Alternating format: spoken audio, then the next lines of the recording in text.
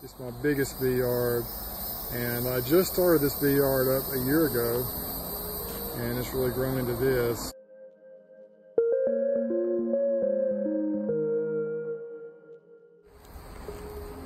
Okay, here I am up at my Ozark Beeyard in Ozark, Alabama, and I think I've got, I don't know, 40 plus hives up here, but this is kind of how I have them set up here. I've got the 2 4x4s on the center blocks leveled out, but and I don't even pretend to know where all these hives came from, where they were originated and so forth. See, we got some pretty good ones. These are some we moved last year from another location. Someone moved a mobile home right in where the bees have been, and so we moved them in here. They were kind of some of them pretty big towers when we did it, and they've done okay. The one on the end down there isn't doing really good, but anyway, they're doing okay. This was a swarm we caught that the last video when I had to lift the swarm into one swarm trap for too long. When we left the swarm in that one swarm trap for too long, we made that split. This was the other swarm box up there. I just moved it out here that night and set it up. They seem to be doing okay. If you look over here, here are 4 of the ones that I made splits on a while back when I showed you how to do the quick and easy splits.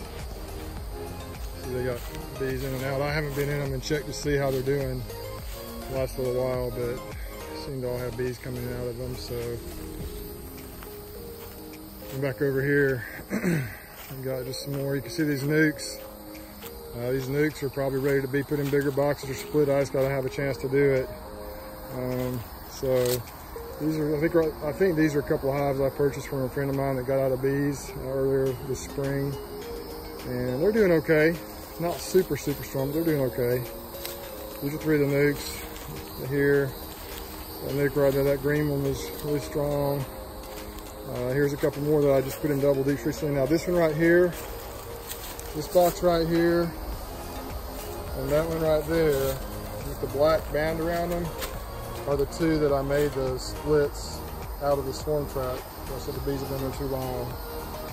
So my plan is this afternoon just to go in and check those out and see which one needs a queen. I've got some queens coming in the morning. And these are just some more hives here. I can't tell you where they all came from, but you know, some of them aren't doing as well as others. Most of them are doing really, pretty good up here. It's a good location for them. Looks like I need to get that get that nuke in a bigger box, or get another box on top of it. This one right here looks kind of like that not long ago, and I added the second box up there, and it really helped. I also took a couple frames of brood out of there with some bees and built another hive. These over here are good and strong hives.